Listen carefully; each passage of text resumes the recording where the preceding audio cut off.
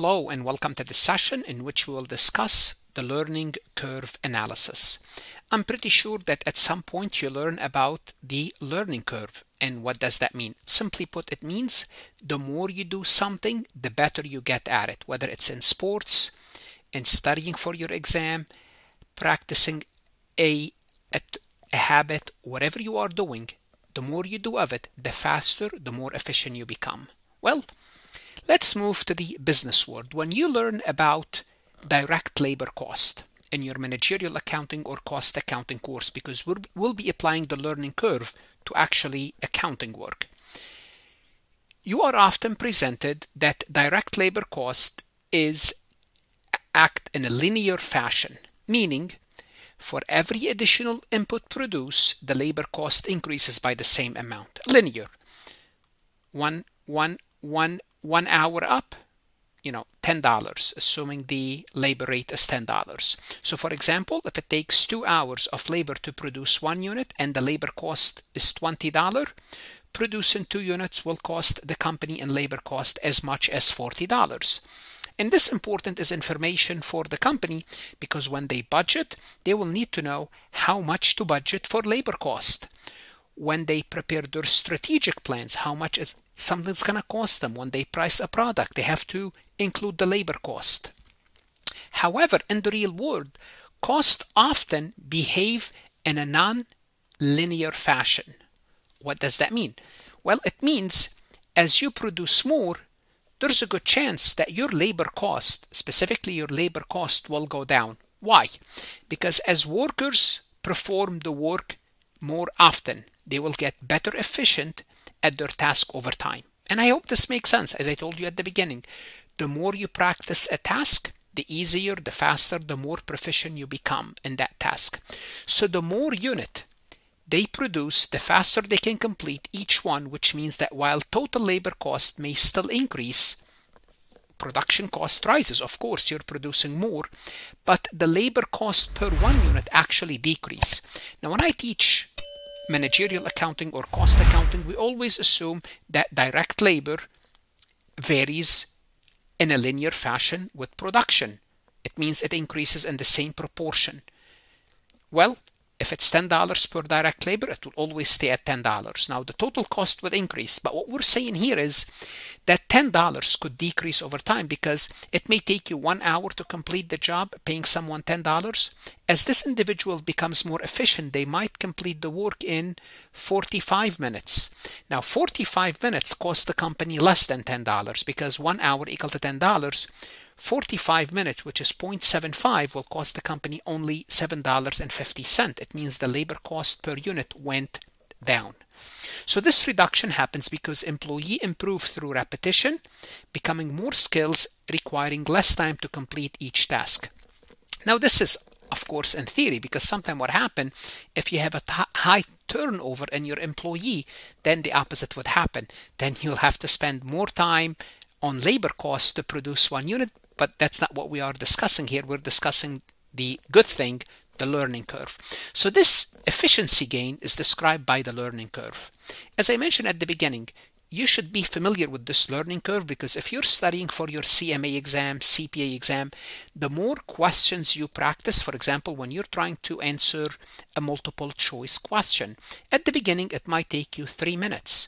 Then as you practice more, it may take you 2.5 minutes. As you practice more, you want to go down, for example, to around a minute to answer the multiple choice question. How do you improve this efficiency? You prepare more. You do more questions. You practice more. In this session, we'll focus specifically on the learning curve analysis, and this topic is covered in your CMA course, CPA course, Managerial Accounting and Cost Accounting. Let's go ahead and get started. Before we proceed any further, I have a public announcement about my company, farhatlectures.com. Hello everyone. Are you struggling with your CMA exam preparation? Do you feel that your review course is moving too fast, too brief, or not covering topics in depth? Well, if that's the case, at Farhat Lectures, we can help you. We build your confidence through in-depth explanation, not memorization or reading the slides. What we will do is we provide baby steps approach to break down complex topic so you can truly learn, understand the material. How do we do so? We offer video lectures, we offer practice MCQs, we offer true-false questions, we offer exercises, we offer the notes. Understanding the material is the first step in passing the exam. Once you understand the material, you have gained the confidence to pass, and you can pass with Farhat lectures. What can you do now? Start your free trial. You have a 2-day free trial. Take a look at it. Give us a chance. Your risk is zero. You like it, you keep it. You don't like, you cancel. Give us a chance. We can help you pass the CMA exam. Just to kind of put the learning curve analysis into perspective, in business, in the real world, company uses learning curve to predict labor cost over time, especially for tasks that are initially complex but becomes easier with repetition. When you're looking at, for example, factory line, initially maybe the labor goes slowly, then as time goes by, with repetition, it gets better. Also, pricing strategy, because labor cost goes into your pricing. Firms can set pricing strategy by anticipating reduction in production cost as they move down the learning curve. And when you prepare a budget, learning curve analysis helps in budgeting for new project by accounting for the expected reduction in cost as worker becomes more efficient. And this is important because as we do variances and we learn about variances, well, sometimes we say we have a favorable variance. Why do you have a favorable variance? It could be because of the learning curve. Our labor is getting better. So what do we need to do? We need to change our standard if that happens. So in performance improvement, the learning curve analysis helps in identifying areas where training or process improvement can increase efficiencies. So let's take a look at some key components of the learning curve before we dive into an example with numbers to start to illustrate this concept. So there's a cumulative improvement here. As workers or teams perform tasks repeatedly, they learn more from their experience, they become faster and more efficient, and the learning curves will quantify for us this relationship. Percentage improvement. Now, when we are discussing the learning curve, typically a learning curve assumes a certain percentage reduction in time or effort each time the cumulative output doubles. So what we say is, we say every time we double, we should be double production. Whatever we are producing, the learning curve should get better. For example, an 80% is a typical one, but it could be 75% learning curve, 80, 85, 95, it doesn't matter. An 80% learning curves means that every time production doubles, and again, we always assume this happens when the production double, this time requires decrease to 80% of the previous cycle. So as you double production, 80% required to 80% of the previous cycle. So if you were spending 10 hours, now you need 8 hours on the process. Now, what are the limitations here? Let's talk about the limitation. First of all, when you are budgeting this information, it's hard to predict what percentage. Here we're saying 80%. That's hard to predict. Or when you find out it's 80%, it will be too late because the next cycle will start. You might have new employees. Things will change.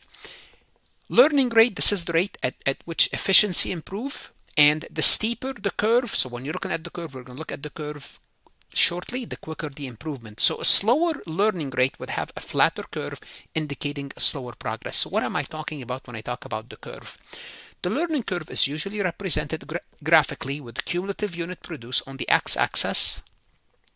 So units and the x-axis, units produced, and time or cost per unit on the y-axis. And it looks something like this. So as you produce more,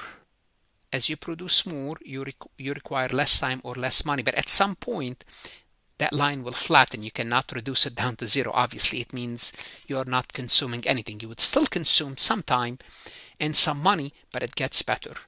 So the curve slopes downward as efficiency improves with each unit produced. So we have a downward slope. Hold on a second. I just said downward slope. Before we proceed, I want to talk to you about an upward curve, because I want you to make sure then when we're looking at this information, you have some comfort, some good understanding of it. So here's what I'm going to do to show you what's happening here. Let's assume I am reading a chapter. I'm reading a chapter in a textbook. And this textbook has 10 chapters. And each chapter builds on the previous chapter. So as I read the first chapter, I can go faster in the next chapter. So that's the nature of the book. So just to kind of give you an idea what's happening. So I set my, I opened my iPhone and I said, okay, I'm going to go to the time and I'm going to start the time, and the timer will start. So the timer will start and I'm going to measure how long it's going to take me to read the first chapter. So I read the first chapter, so this is rather than unit a chapter, and it took me 100 minutes. So the first chapter, it took me 100 minutes right here. I took a break, I started the second chapter. The second chapter, by the time I'm done with the second chapter, I did not reset my timer. I kept my timer at 100, then I started it again. By the time I finished the second chapter, it took me around 100, by the second chapter, around 190 minutes. Again, I paused the timer until I got to the third chapter. I started the third chapter and I finished it, and I looked at my timer. It was 271 minutes. Those are cumulative, right? Cumulative. I'm not resetting my timer. It keeps running, but I pause it until I start the fourth chapter. The fourth chapter, it took me 343. The fifth chapter took me 409, 468, 521, 569. And notice what's happening. The curve is flattening. So the first thing I want you to see is, I hope you can see this from the first one, that it took me between the difference between the first and second chapter, it took me 10% less, or 10 minutes less, to finish the second chapter. And if you look from the second to the third chapter, it took me less than 90 minutes to read. And notice it's getting better and better. And we're going to look at this quantitatively. I just want you to look at an example where you can start to relate to this. Now, if every chapter was taking me, if chapter 2 was taking me 100 minutes, another 100 minutes, the line will be a little bit more steeper. Okay, why? Because it's taken me, but now notice it's flattening. It means I'm getting more efficient. But this is not what we are discussing. When I said the downward slope, this is the downward slope that usually you need to be familiar with. I just showed you this example because once I show you the downward slope, I want you to understand where the data is coming from. So this is the data that we used on the prior slide, where we looked at each chapter taking 90 minutes, 100 minutes the first chapter, second chapter, so on and so forth. Now what I did is, I took chapter 1, I said it took me 100 minutes to read chapter 1. So chapter 1 took me 100 minutes. Chapter 2, it took me 90 minutes. Chapter 3, it took me 81 minutes. Chapter 4, it took me 72 minutes. So on and so forth. At some point I flatten. So the maximum I can do, as soon as I get to chapter 10, I can finish the last chapter with 38.74 minutes, and that's it. Every chapter 11, 12, that's all what I can do. I can finish it around 40 minutes. So eventually it flattens. It will never hit the x-axis. Now, maybe if you're a mathematically inclined person, you can see that I am improving, or my improving rate is 90%. So every time I do this, I am improving by 90%. Why? Because if I took 100 times 90%, the second chapter, it only took me 90 minutes. If I took the second chapter and I build my efficiency on it at a 90% rate, chapter 3 will take me 81. If I did the same thing from chapter 3 to chapter 4 and I improved by 90%, it's taken me 72.9, so on and so forth. So here my efficiency rate, or the learning curve, is 90%. Now this could be 80%, this could be it could be any rate. Now again, the steeper it is, the faster it falls, the better off I am. It means I am taking less time. So if we said 80%, if my efficiency rate is 80%, again, I'm talking about reading, but think about production in the real world. If it's 80%, then chapter 2 will take me only 80 minutes to read. Well, the faster, so chapter 2 will be here. So the slope would look something like this. Whoops. It would look something like this. So it's a steeper. So the steeper it is, the better off I am. But let me show you exactly what you need to know terms, terminology using this example. So for this example, we're going to be using a learning curve of 80%. I want you to ignore what's in here. I'm going to go over each column separately. I'm going to spend a lot of time here on the cumulative average time per unit. And I want you to understand this column, column C, before we proceed to column D and column E. Because as a CPA candidate, or what you need to know is, you need to know the cumulative average time per unit, the cumulative total time spent on the most recent unit. So those are the typical questions that you have to deal with. So in this session, I'm going to use this example after I lay down the theoretical background, so you have a good understanding that the more you do, the better you get at it. Now I'm going to use an example illustrating this concept. So starting with the first unit, or the first batch, unit 1, there's only one unit in this batch. So the cumulative unit produced is 1 unit. It took me 100 minutes to produce that unit. What is 100 minutes? It means the first unit I completed, it took me 100 minutes. Now the second unit, I doubled. I went from 1 to 2. 1 to 2 is doubling. When I doubled, we said there's an 80% efficiency rate or learning curve. It took me only 80 minutes to finish this. 80 minutes on average. So what is the 80 minutes? So the 80 minutes, it's the cumulative average time per unit. Now this is important to understand. What does it mean, the cumulative average time? And notice I highlighted in yellow, because once you understand column C, it's easy to go to figure out D and C.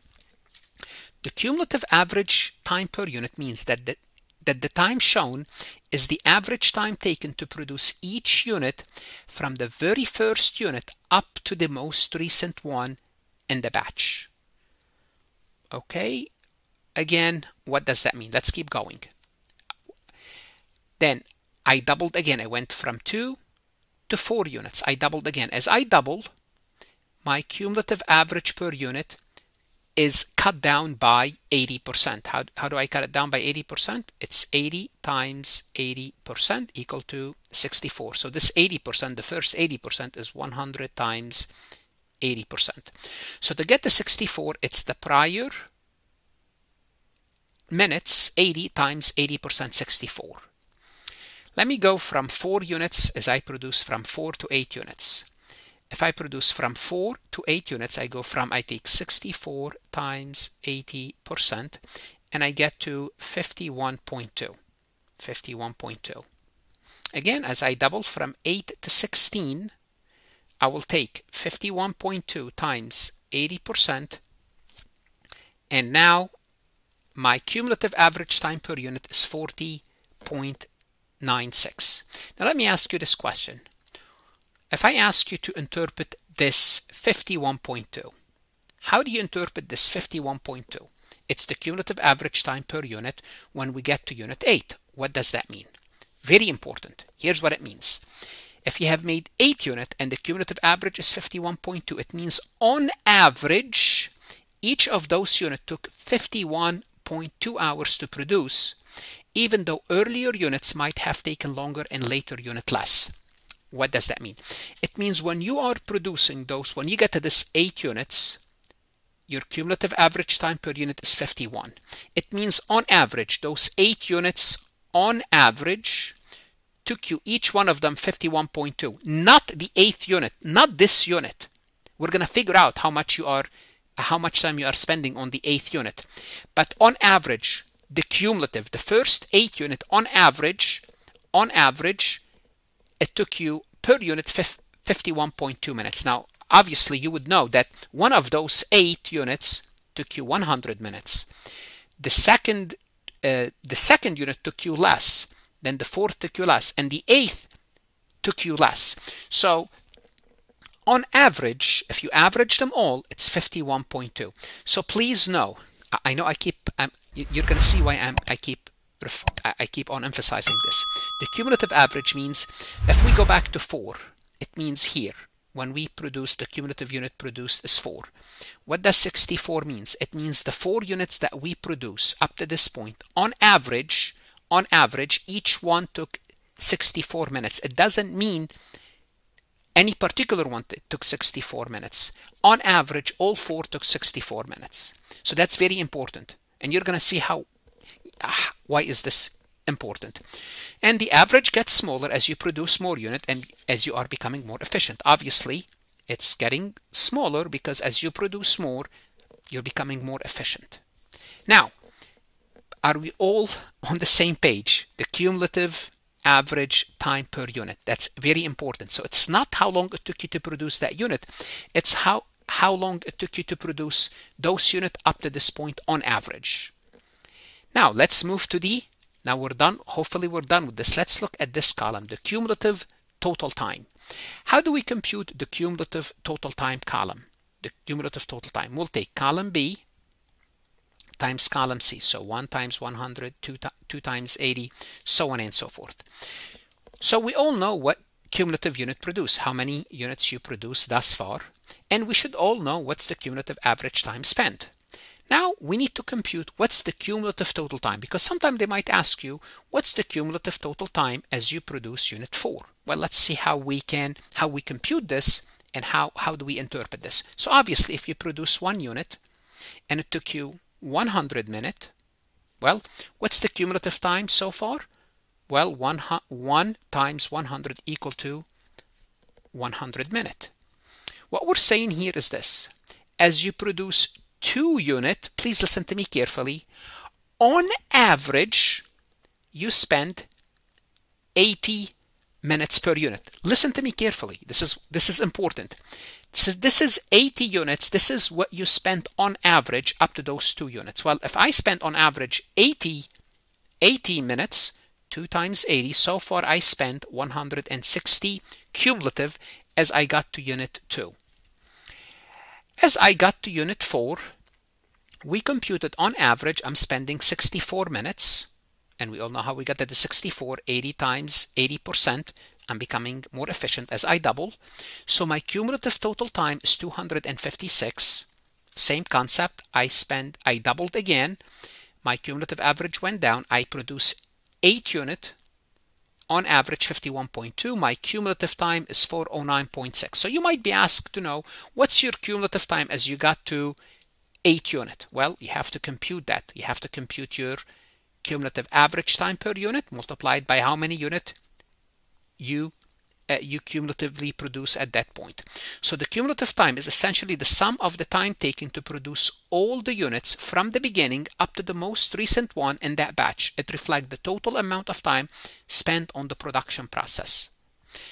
Once again, those 80, 64, 51, none of them are the amount specifically you spent on producing a particular unit. The only one is the 1 unit, because you produce 1 unit, on average it's 100. But by the time you get to 2, you cannot say the second unit I produced I produced that unit using 80 minutes. On average, by the time you produce the second unit, on average it's taking you 80 minutes per unit. So this is the cumulative total time. Now we're going to look at total spent on the most recent unit, because that's what they would ask you also on the CMA exam. How long it took you to produce unit 4. How long it took you. Let's see how we compute this. So now we all know how to compute the cumulative average time per unit, the cumulative total time. Now let's compute the total time spent. So the first unit took 100 hours to produce. So the value in column E is 100 hours. That's easy. The first unit is you produce 1 unit. You spent 100 minutes. The cumulative time 100 minutes. The time spent on that unit is 100. The cumulative unit produced, when you produce the second unit, the cumulative average time is 80. Therefore, you spent in total time 160 minutes. So now, here's what I can tell you. How long you spent on that second unit? Well, on average, if I produce 2 units, on average, it took me 80 minutes to produce each unit. I have 160 minutes in total cumulative time. And I know I spend 100 minutes on the first unit. What's left for me is 60 minutes. So if you are asked, what is the total spent on the next unit? It's 60 minutes. And it has to be way less than 80. Why? Because if the average is 80 and the prior production time was 100, well, to come up to 80, to come up to 60, it has to be less than 80. It has to be less than 80. So the second unit took 60 hours to produce, which is pretty straightforward to compute. Or how can I do this? How else can I do this? 160, the cumulative, well, this is what I did, minus 60, and I produce 1 unit. Okay, so if I take let's do it again, 160 minus 100 is 60, and I produce 1 unit divided by 1 unit, 60. Now, let's look when we went from 2 to 4. Okay, now we know this is easy. The second one, it should be easy, it should be intuitive, but let's look at batch 3. Batch 3, the time spent is 48 minutes. I want you to pause and see if you can find the 48 minutes. Okay, well, this can be calculated in a similar fashion. Here's what you do. It took you 256 minutes in total. 256 up to the cumulative unit produce 4, minus the total amount spent before, the total amount of time spent before, 160. What's left is 96. So you have 4 units. Now we are working, let me highlight this level. You are working at this level. You are working at this level. At this level you have 4 units. 4 units. You know the prior 2 units, so of the 4 units, for the minus 2, the prior 2 took you 160 minutes, and so far you have 256. Well, if my cumulative total is 256 and 160 minutes were for the prior P2, prior 2, what's left is 96 unit for those new 2 unit, because I went from 2 to 4. So if I'm talking 96 minutes additional minutes and I produce 2 units, it means my average cost per unit for the most recent unit is 48. It has to be less because the average is 64. It has to be less than 64 because all the units prior to that were, 60 and 100. So, and also 80 the average, so it has to be less, and it's 48. Can you compute this 38.4, which is the 4th batch when we have the cumulative unit produce 8? Okay, let's take a look at it. Same thing. How do I do that?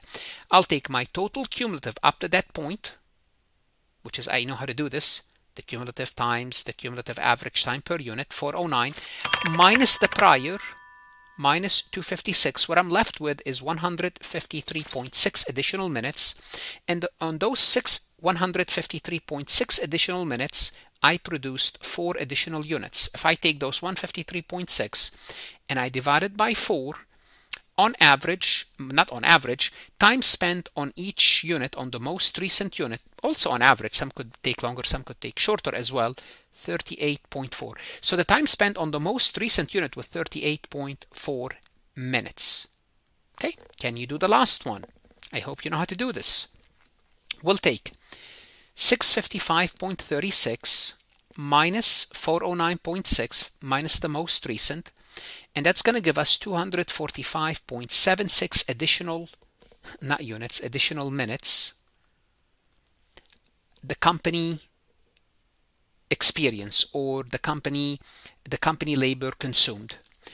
And during those 245.6 additional minutes, we produce an additional 8 units. It means we spent 30.72 on the most 30.72 minutes on those additional 8 units. Of course, it has to be less than the average because because up to this point was 50, 60, some not 50, 60. Well, if you want to, the most recent unit were 38, 48, 60, and 100.